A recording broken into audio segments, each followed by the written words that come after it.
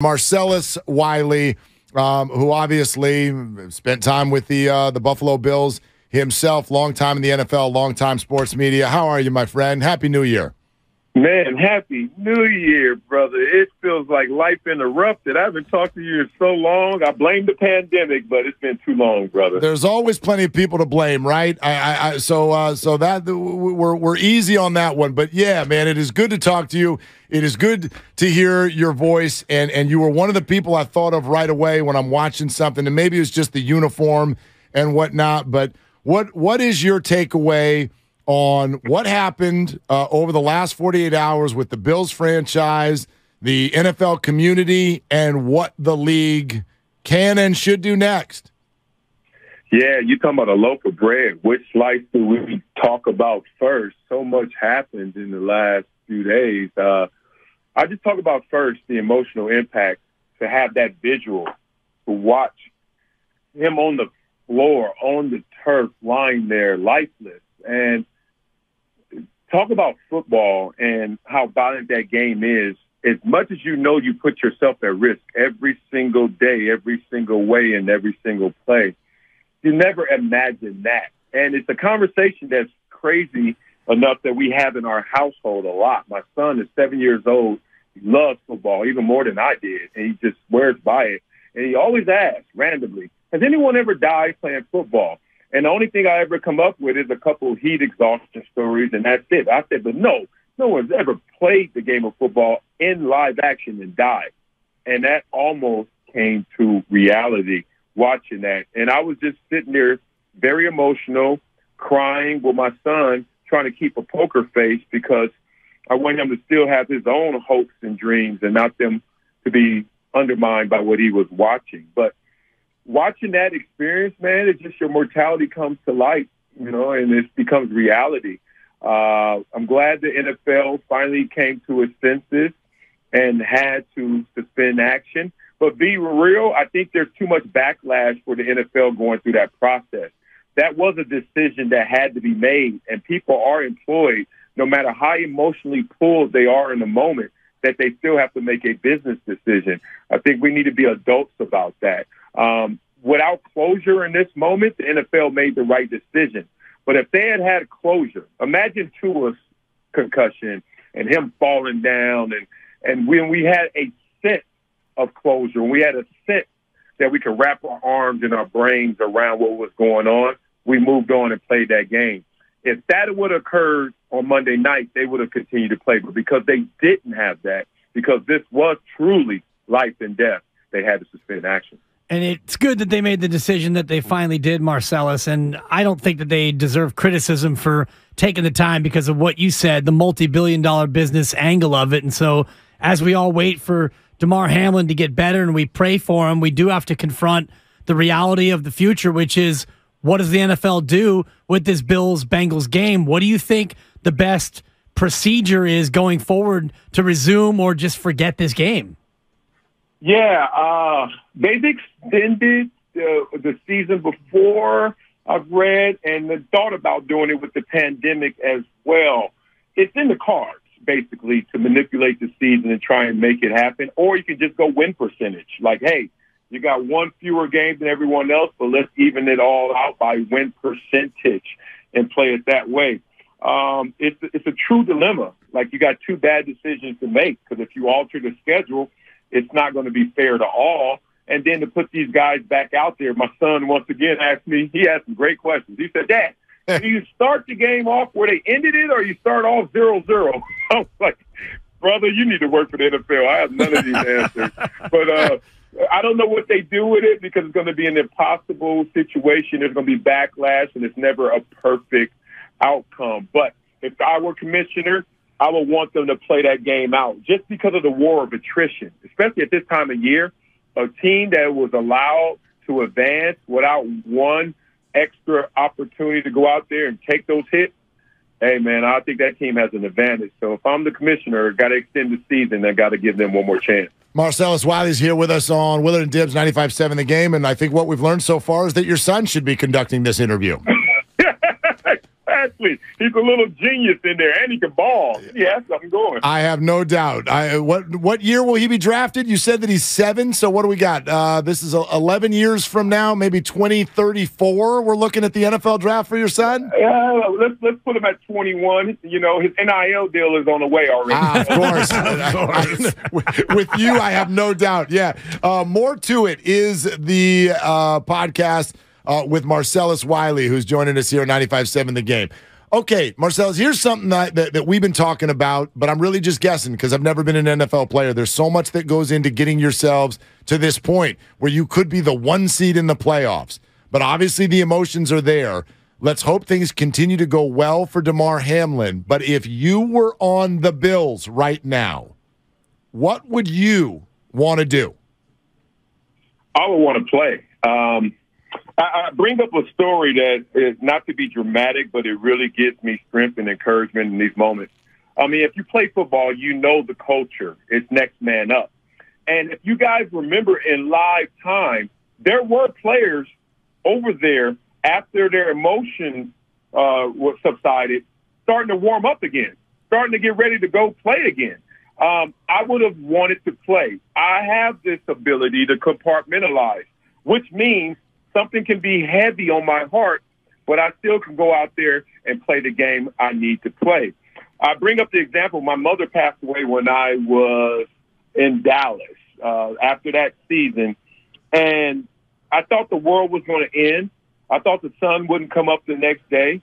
And what starts to happen in real time is that other people, as much as they feel for you, as empathetic as they are for you, they look at situations differently and with different perspectives. So people were cracking jokes the next day.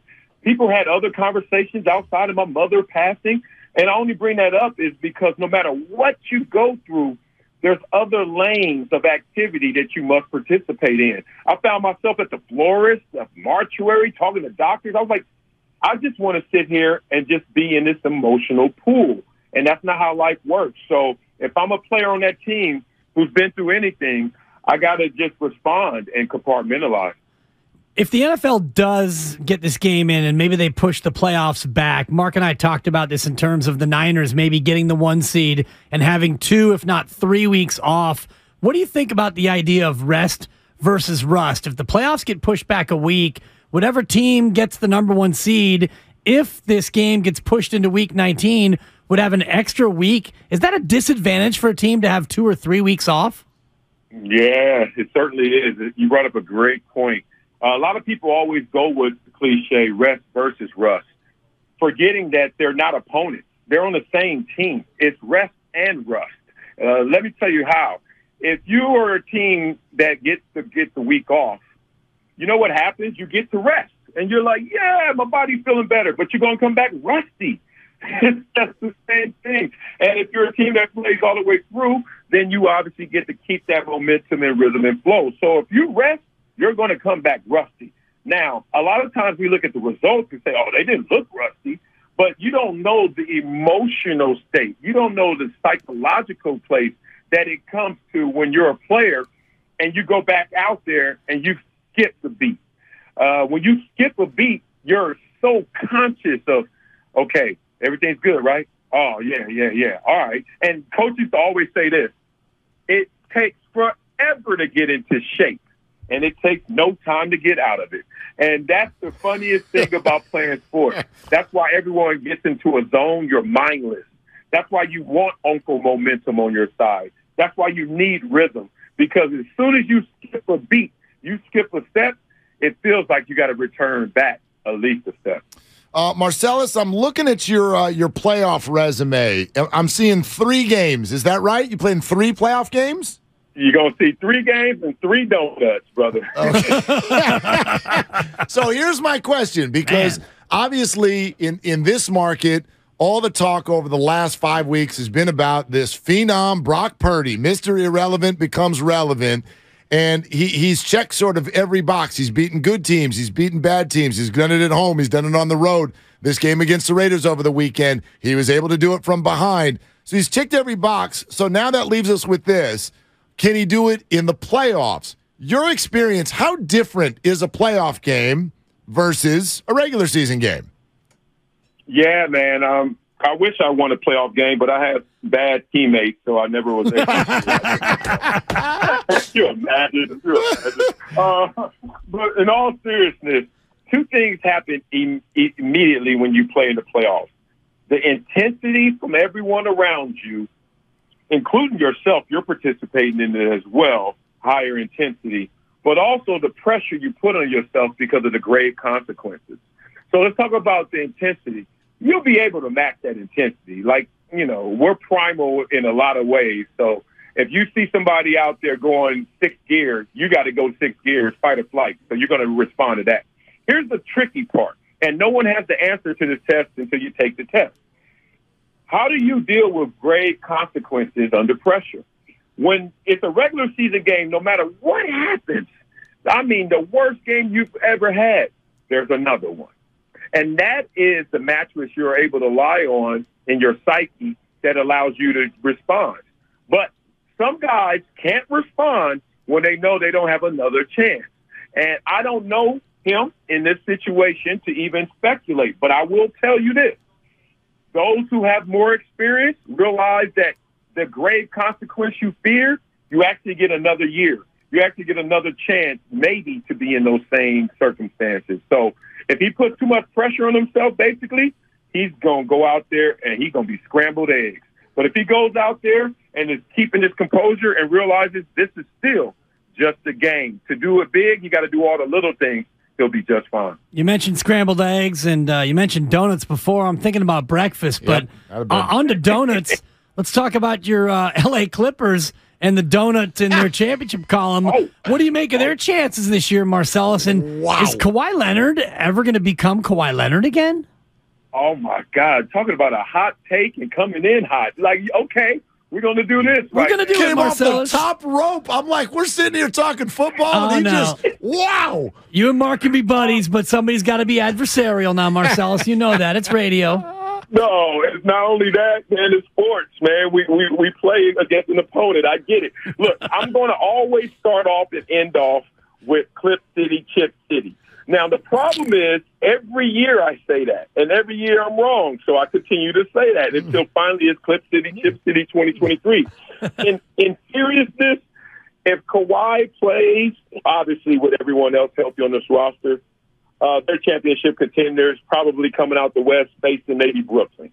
If Kawhi in this marathon, he's trying to jog and make sure he has enough in the kick at the end for him to win and our team to win, if that actually comes to life, you got to fear the Clippers. But the problem is right now, two things. One, our lineup and trying to figure out who else is going to support him and Paul George and his injury. That's an issue right now. But the greater issue is when you know you got that nitrous button in the car, Fast and Furious style, do you put the pedal to the metal? Do you really mash out when you know you still got some nitrous, which is Kawhi Leonard in the playoffs? And I think that's what's affecting this team as well. The injuries, the lineup rotation, and the fact that you got something that's going to separate you from the pack. See, I just never come down the road of Clipper fans because I figure when all is said and done, we're going to be sitting around a table with poker chips and beers just hating the Lakers together. So I figure we're all in the same gang, Marcellus, as far as I'm concerned. Yes, sir, man. You already know the fakers get no love in our life. No, there you go. No love anywhere. Success. We're just full of envy. That's all it is. Marcellus, thank you, man. Thank you for doing it. Great to hear from you. Continued success. Oh, I appreciate you so much, man. It's great to hear that old groggly voice still up. Yeah, that's right. Yep. I still sound 72 years old, but I'm still not there yet. Oh, man. Love, brother. Keep it going, guys. Thanks, Marcellus. Thank you, Marcellus.